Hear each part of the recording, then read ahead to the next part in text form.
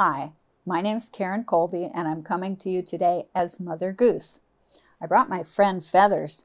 Feathers really likes to listen to stories being read, and I really like to read stories to boys and girls. I think it's fun. I've always liked to read. Reading is something that you can do when you're all by yourself and you don't have anybody to play with. You can get a book out and you can pretend.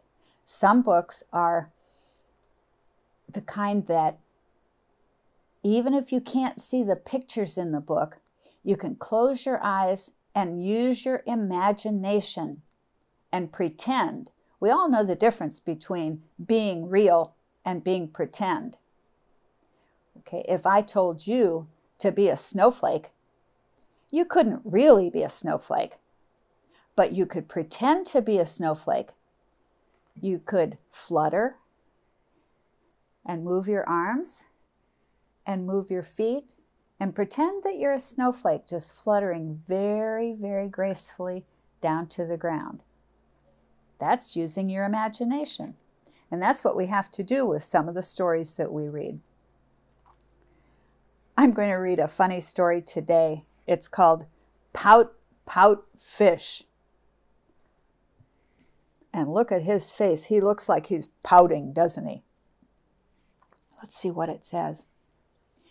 Deep in the water, where the fish hang out, lives a glum, gloomy swimmer with an ever-present pout. I'm a pout pout fish with a pout pout face, so I spread the dreary wearies all over the place. Blub, blub, blub. Along comes a clam with a wide winning grin and a pearl of advice for her pal to take in. Hey, Mr. Fish, with your cross-town frown, don't you think it's time to turn it upside down? Says the fish to his friend, nice thought, Miss Clam. I hear what you're saying, but it's just the way I am. I'm a pout pout fish with a pout pout face, so I spread the dreary wearies all over the place. Blub, blub, blub. Along comes a jellyfish. He floats through the ocean, his tentacles all trailing in a gentle locomotion. Hey, Mr. Fish, with your daily scaly scowl, I wish you wouldn't greet us with a grimace and a growl. Said the fish to his friend, Mr. Jelly, I agree.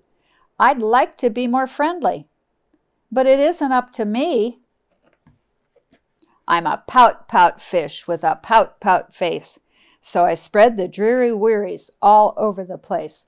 Blub, blub, blub. Along comes a squid, quite a slender, squiggly sight. She is squirmy, she is squelchy, she is slightly impolite. Hey, Mr. Fish, you kaleidoscope of mope. How about a little smile, a little joy, a little hope? Said the fish to his friend, Mrs. Squid, I would try, but I haven't any choice. Take a look and you'll see why. And he's kind of tangled up in the weeds that are underneath the water.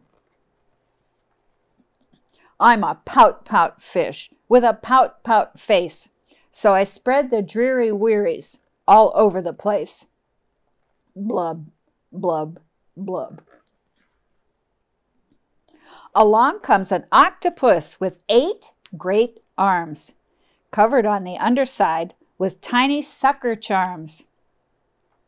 Hey, Mr. Fish, let me tell it to you straight. Your hulky bulky sulking is an unattractive trait. Said the fish to his friend, Mr. 8, my chum, with a mouth like mine, I'm destined to be glum. I'm a pout pout fish with a pout pout face, so I spread the dreary wearies all over the place. Blub, blub, blub.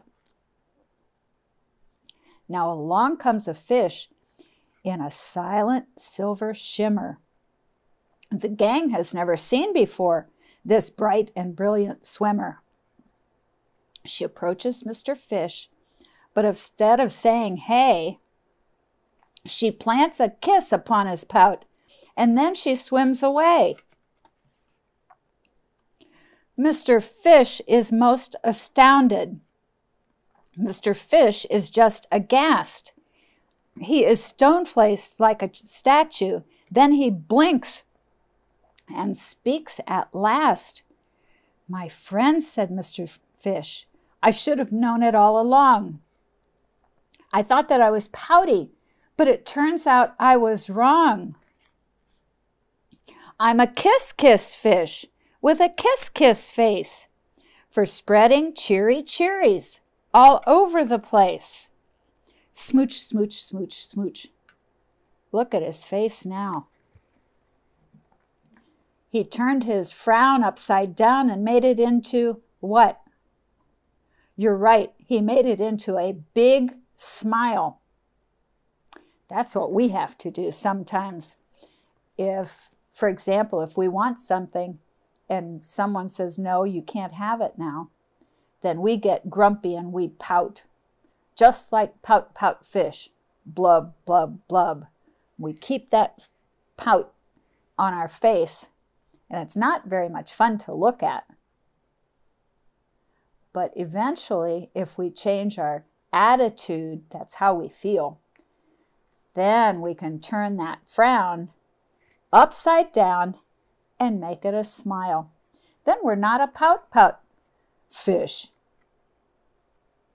Then we're a kiss-kiss fish with a smile. So stop and think of that. The next time you're grumpy and you want something that you're not getting, then stop and think. Don't be a Pout Pout Fish. No one likes to see a pout all the time. Turn that frown upside down. Turn it into a smile. I hope you like that story. I like the story of Pout Pout Fish. Blub, blub, blub. I hope you did too.